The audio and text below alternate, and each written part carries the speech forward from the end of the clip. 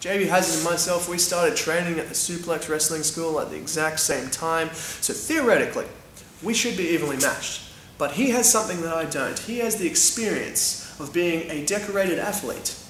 He was known for his intense cardio, being able to take hard hits, and his ability to hit back even harder. So how embarrassing must it be for him knowing that I am still better than he is? Because while he's taking the occasional day off to attend social events or live the punk rock lifestyle, I'm in this ring every goddamn day busting my ass.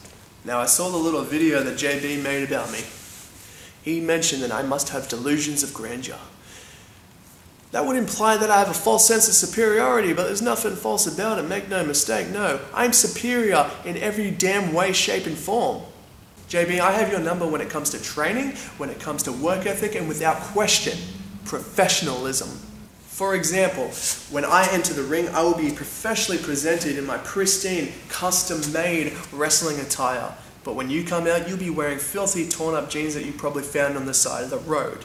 When you do a photo shoot, you stand in your living room while your grandmother takes a photo on a cell phone that she barely knows how to operate, and when you have something to say, you use that very same cell phone when you stand in your dusty garage. But when I do a promotional photo shoot, I hire a professional photographer to capture my greatness in high quality. And when I have something to say, I set up 2 cameras, 3 light sources, because this is professional wrestling, and I am a professional, which is something that nobody else on the Suplex roster can say about themselves. That is why I am the best damn thing to come out of the Suplex training school and the future of Suplex Pro Wrestling. Nobody carries themselves the way I do. Nobody works as hard as I do. Nobody trains as hard as I do, especially JB Hazard. Now, to the incompetent fools that make up the Suplex roster, watch this not as a promotional video, watch it as a goddamn tutorial, because you can all learn something from me. And JB Hazard, don't worry if this lesson goes over your head, because when you drew my name for Homegrown 2, you signed up for the masterclass, bitch.